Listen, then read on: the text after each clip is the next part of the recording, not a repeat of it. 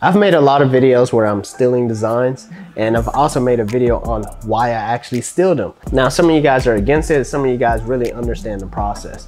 Now, I'm gonna briefly explain one more time, and then I'm gonna get into it. I put this t-shirt on this morning. I was like, man, I really like this design.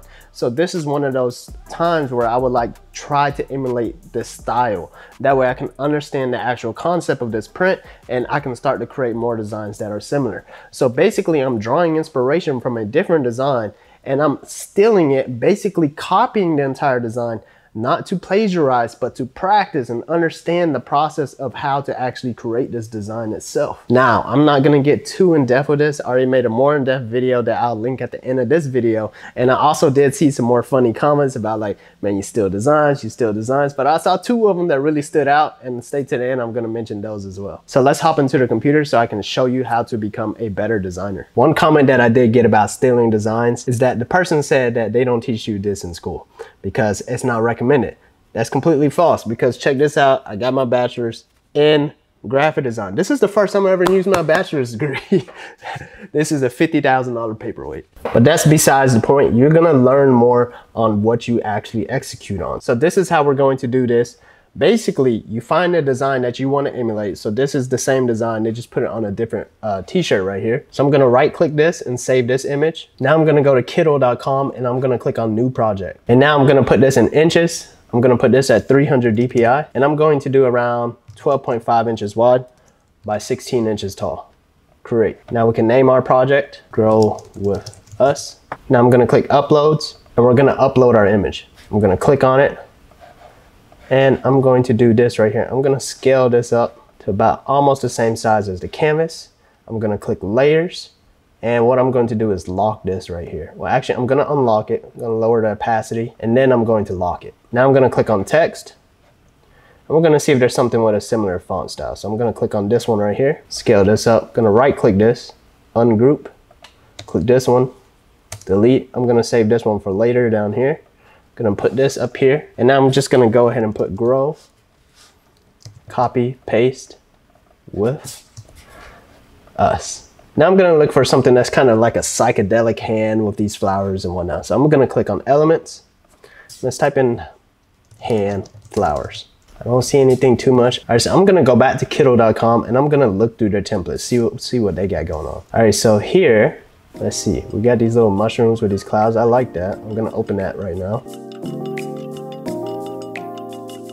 So I opened up a few different designs, but I had to go back to Kiddo.com to look through the templates to get some more inspiration. So basically I'm gonna start mixing in different types of templates together to make a whole new design. So I found this one right here that has some flowers to it.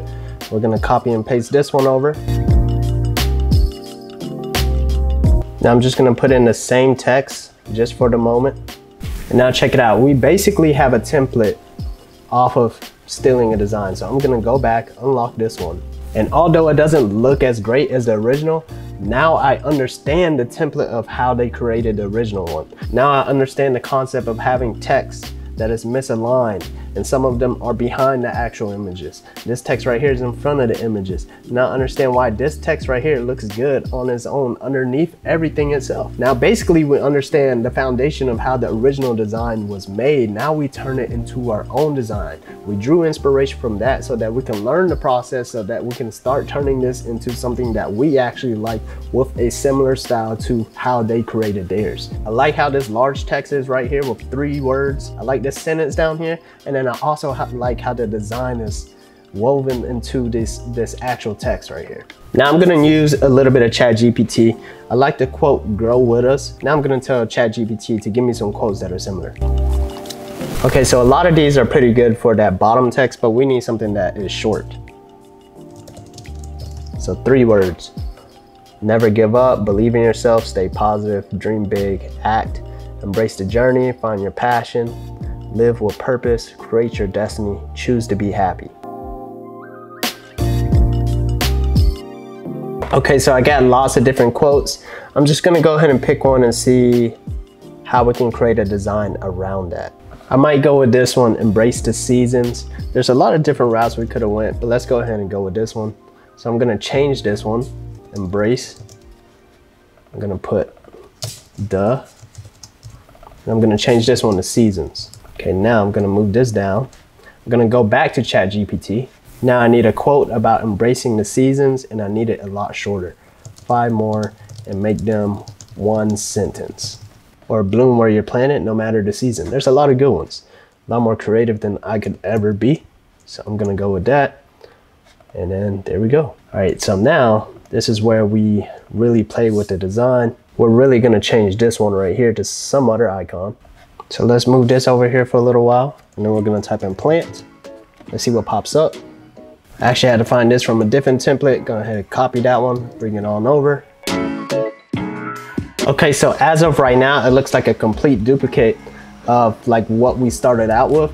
And now at this point, this is where you have the option to really change into something of your own. You really have to change all the quotes, change it, the design, and then eventually it'll look like something that you created on your own. But that's not the point of it. The point is now you understand this template of a design. And in the future, whenever you start creating different designs, you will remember this. This is a part of adapting different techniques, so you start becoming a different designer of your own. So now let's see if we can play with it just a little bit more and see what we can come up with. All right, so we change up the design a little bit. The colors look all crazy, but this is one thing I like about Kittle is that we can select everything and then we can change all of the colors at once. So as you can see right here, we have something that's in blue. We're gonna have to change that to, let's see, try that in black. That works out. Now we're gonna change this yellow. We'll change that to cream. Now this orange right here, also change that to cream.